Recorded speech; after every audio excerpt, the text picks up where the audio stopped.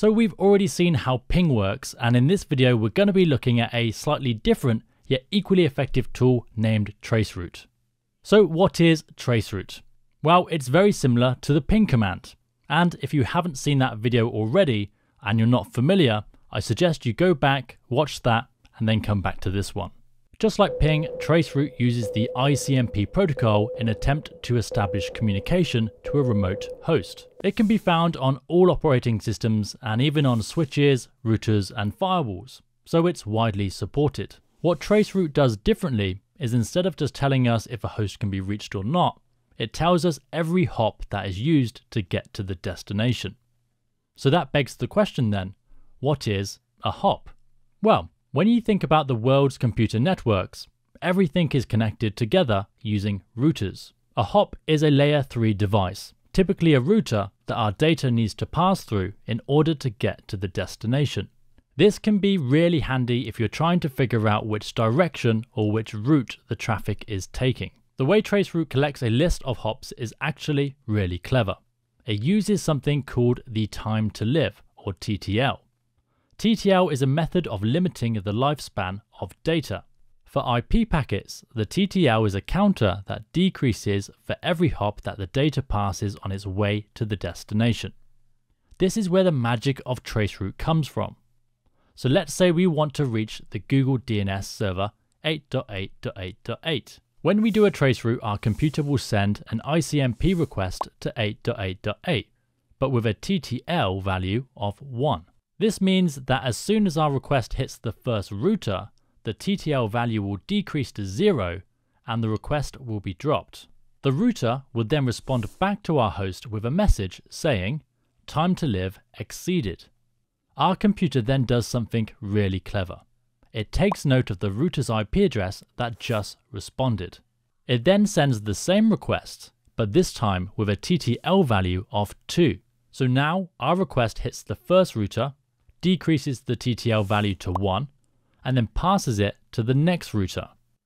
Again, the TTL value reaches 0, and then the message is sent back to the sending computer, where we can take note of the second hop IP address. And this process will continue until either it hits the destination host or Traceroute hits its maximum hop count, which is usually 30. Let's switch over to my computer and I'll show you this in action. So this is my computer. Before I do anything, I want to start Wireshark. If you're not familiar with Wireshark, it's essentially a tool to show you all of the traffic being sent and received by your computer. I'll select our adapter, so Ethernet 0, and click the Start button. We'll use this to review after we run our Traceroute command. So I'll minimize this for now. And to run Traceroute, we need to open either a command prompt or PowerShell. So I'm going to simply go to the Start button, type CMD for the command prompt, and enter. Now we're using Windows, so the command we need to run is traceRT, and then the IP address or the domain that we want to trace. So in this example, I'll use Google's DNS, which is 8.8.8.8. Now, if you're using Linux or Mac, the command will simply be traceroute 8.8.8.8. So once we press enter, we'll start to see the hops between my computer and Google's DNS server. Now the downside to Traceroute is that it does take a bit longer to run than the ping command. This is especially true if you're trying to resolve each IP address to a hostname. You can turn this off using the -d command, but it still takes a bit of time. I'll save you the wait and fast forward this bit for you. Okay, great. As you can see, our Traceroute has now finished. The first one listed is my default gateway, and then every public router after that. This allows us to see the exact path that traffic is taking. We also see some other bits of information here. The first column is the hop number, so this is the order of hops our request is taking. The next 3 columns are called round trip times. This is the time it takes to reach this hop and then back to our computer. This tells us how long it's taking to reach each hop and measure any kind of latency. The reason it shows 3 times is because Traceroute sends the request 3 times to ensure consistency. And then of course we see the IP address or the domain name for each hop. Okay, great. So now that's run, let's take a look at our packet capture to see what happened behind the scenes. So I've already stopped Wireshark, and if I open it up here, we can see this is captured a lot of traffic. So all we should do is filter at the top and just type ICMP to see just the ICMP traffic. If we look at the first message, we can see my computer, which is 192.168.1.235, sending a ping request to 8.8.8.8, which is the Google DNS server. And if we look at the details at the bottom and open up the ICMP information, we can see this is a type 8 echo request. Now, if we look at the IP4 information and look at the time to live, we can see it's sent with a TTL value of 1. Now let's look at the second message. So this is the reply. So this is from 192.168.1.254, which is my default gateway. Again, if we look at the ICMP message protocol, we'll see this has sent a type 11, time to live exceeded. This is because we sent that first message with a TTL value of 1, and when it hit that first router, that decreased to 0, prompting this time to live exceeded message. Now what did our computer do? Well, it looked at the sending host, so 192.168.1.254, and it took note. And as you can see, that is the first IP address in our list. Now remember, Traceroute will send this 3 times, and we can see that here, here.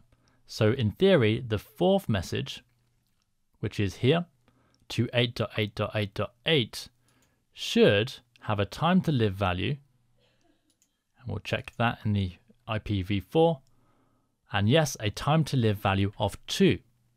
And the reply to that response is from 172.16.19.235. Again, if we select that, we can see in the ICMP, again, it's a time to live exceeded message. And what do? Well, we take note of the IP address, and you can see that as the second address in our list. Now, sometimes you will see entries that say request timed out, and that's probably just because that particular hop is not replying to pings. And this process will go on and on and on until you can see at the bottom we finally hit the Google DNS servers. So now we know how it works, let's look at how we can use this tool to do some troubleshooting. So let's imagine we're trying to reach a remote host. So we simply type ping 192.168.50.1. Hit enter, and as we can see, any second now, the ping has failed, so request timed out.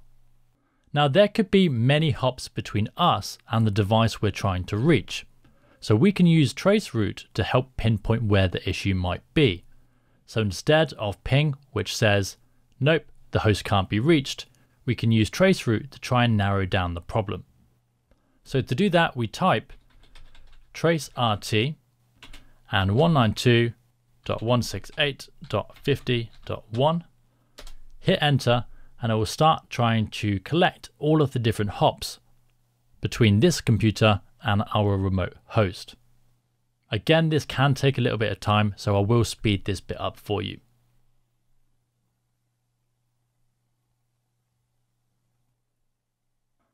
As we can see, we passed a couple of hops successfully, but after that the responses stop. This would have continued to happen to 30 hops, but I decided to stop it as I know that it wasn't ever going to get there. This could mean a number of things, however it's likely that the issue is happening on or after the last hop that responded, so this one being 10.0.2.2. I would probably start my search here and look for potential routing problems, firewalls, access lists, that kind of thing. Another example where Traceroute can come in handy is when you're experiencing some type of latency. we can use Traceroute to narrow down which hop is potentially causing the problem. So let's say we're trying to browse to www.certbros.com, but it is taking way too long to load. So if I type traceroute or traceRT www.certbros.com and hit enter, it will start to list all of the different hops between my computer and the certbros.com server. We will see all of the hops between us and the website. However, more importantly, the round trip timer for each hop. If one of the hops has a congestion problem, for example, this RTT time may be dramatically bigger than the others.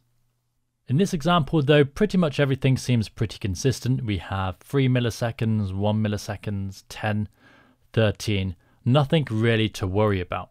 But imagine if one of these was 500 milliseconds, for example. We would know that potentially that hop is bottlenecking our request. So those are two pretty straightforward examples. You can also use Traceroute to look at things like routing issues or to confirm traffic direction. That's it for Traceroute, a widely supported command that along with ping can be used to troubleshoot a lot of different problems. If you like this video, don't forget to give it a thumbs up, leave a comment and subscribe. The support from you guys really helps this channel grow. Other than that, thank you for watching.